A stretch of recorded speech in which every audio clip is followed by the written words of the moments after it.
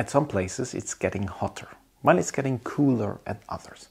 Prices are rising and coffee production is becoming increasingly difficult. How long can we actually enjoy coffee? Will there be coffee in 2050 at all? Let's look into the crystal ball.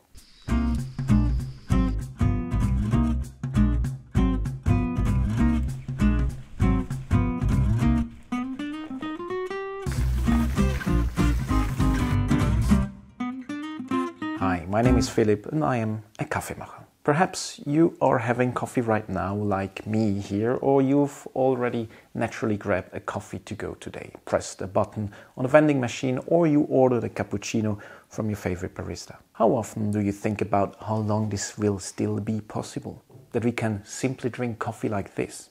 Always? Or never? In any case, it's not a given that we can drink coffee every day. That a product is shipped thousands of kilometers around the earth only to be roasted, ground and brewed in the end. For me personally, it's a small miracle every time green coffee arrives at our roastery's doorstep. So many gears need to work together.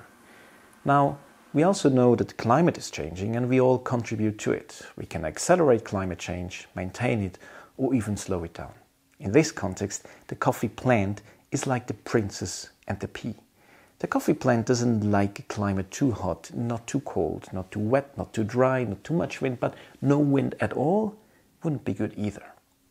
So the question arises, will there still be coffee in 2050? The short answer is yes, but that doesn't mean we can continue as we are now. I also hope that in the future I can simply press a button, grab a coffee to go from my favorite barista and sometimes enjoy a coffee without much fuss. And here's the long answer to whether we can still drink coffee in 2050. Yes, but from where, from whom, in what form, with what flavor and at what price? Perhaps what's coming next will hurt a bit, but I'm convinced that this pain will only be temporary, because somehow we all want to drink coffee. And I hope that we're flexible enough to face these challenges. So let's start with question number 1. Where does the coffee of the future actually come from? Some places are getting warmer, others cooler, drier or wetter. However, the effects of these changes are always different. 1.5 degrees more or 2.5 degrees more may not sound like a big difference, but it depends on where you are and how directly your livelihood depends on this temperature increase. For some, managing 2 degrees is doable, maybe even positive, but for others it has dramatic consequences. Coffee is produced in a region that has had a relatively stable weather pattern with little variation between summer and winter. If these variations become stronger, the impact is naturally enormous. We also must consider that coffee is cultivated for 20 to 30 years. The coffee being planted now will grow fully during this time of intensifying climate effects. This urgency highlights the need to already think about proactive adaptation. Climate change cannot be avoided through adaptation. Even if we stop emissions, the change will continue.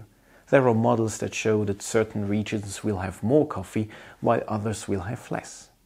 Producers today have to ask themselves, should I adapt my crops now or look for alternatives? In Brazil, where more than 30% of coffee is produced, the conditions for coffee production are unique.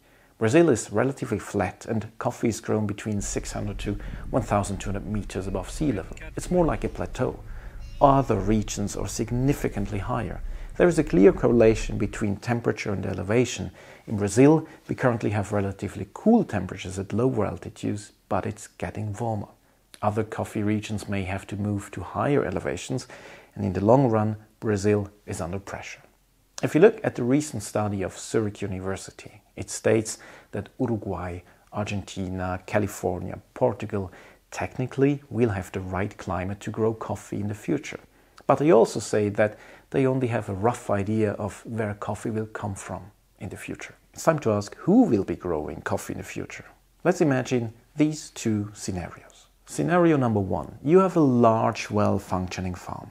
There is an agricultural lobby supporting you in marketing coffee. You speak multiple languages, have international networks, you can travel extensively, and you have the technical tool to handle many challenges.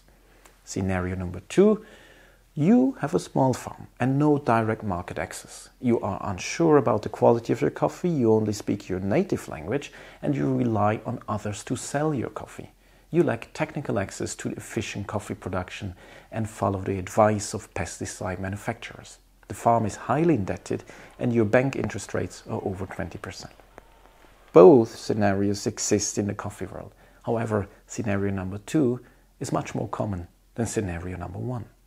Climate change affects everyone, but not everyone can respond equally well.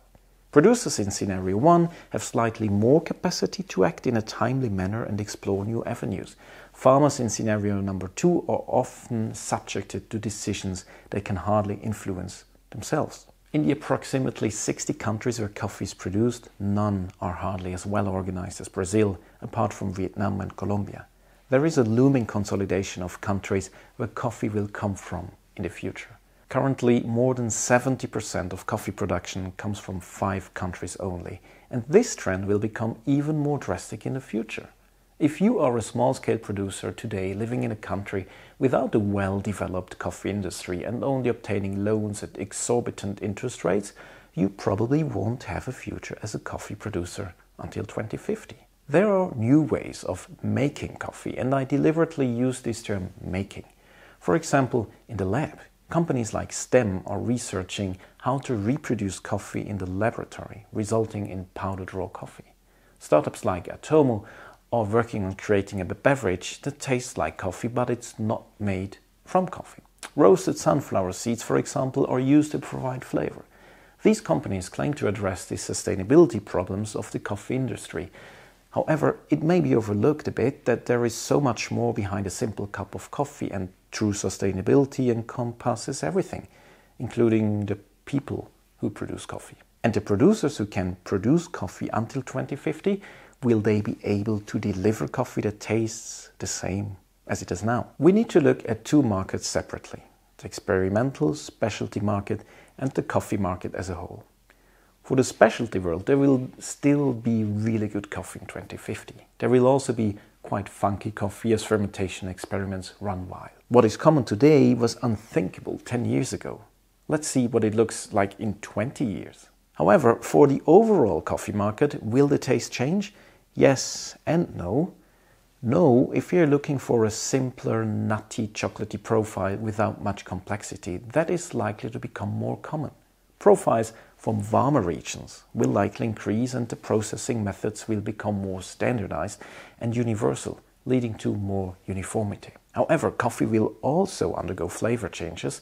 Yes, many producers will switch to other cultivars or hybrids. Hybrids are crosses between different varieties that are intended to bring certain characteristics, making the plant more resistant to external influences. It takes time, however, for a hybrid to show stable traits and be accepted from farmers.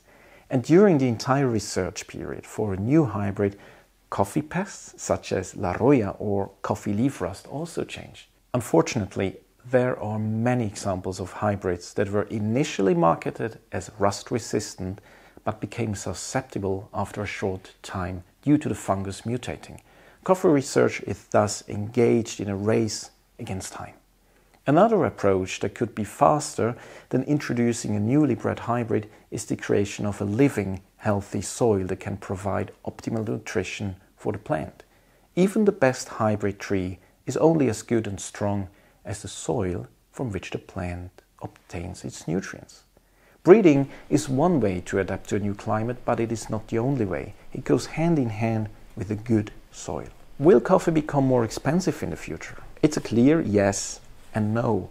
The type of coffee that is increasingly mechanized, produced by plants that are becoming more productive on soils that are heavily fertilized and processed by people working in the low-wage sector, this coffee will remain cheap. But do we really want this kind of coffee? Production costs, living expenses, and wage expectations of pickers are increasing. This has had only sporadic effects on the price so far, but it is growing. There will be regional price mechanisms that attempt to provide a more accurate picture of a realistic purchase price than one could find in the global coffee exchange, which only regulates supply and demand. In that sense, coffee will become more expensive, even though there will continue to be fluctuations both downwards and upwards. But there will be a large segment that becomes significantly more expensive. The segment that understands that nature is not for free. And products that are created in collaboration with nature are especially not, as that's where humans come into play. If coffee doesn't become more expensive, I would see that critically. Where does the belief actually come from that coffee must remain cheap while we get used to the fact that other products, houses and services are becoming more expensive? When something remains cheap, despite all signs pointing against it, someone is getting too little, or voluntarily foregoing margins, and not many do that. The true costs in the coffee sector are driven by several factors, but are still hardly reflected in the price. The cost for the land, the cost for the credits, the improvement of the soil, the sequestration of CO2 emissions, the fair payment of employees, the excessively high interest rates. And what if I just want a coffee? Then you wouldn't have watched the video until this point. In essence, it's quite simple. When purchasing coffee from roasters, look for those who not only cater to taste but also strive to understand coffee holistically. Look for those who can tell you where the coffee comes from, how it was grown, if there is a procurement strategy, and how transparent the coffee chain is. Just ask. And if you shop at supermarkets, you can make it easy for yourself. Buy double certified coffee, organic and fair trade. That already does a lot of good and nothing worse. So do we have to stop drinking coffee? No, I don't feel like it either. But we still have to drink consciously. So if you cannot skip the cow milk in coffee, then you could use the local organic one.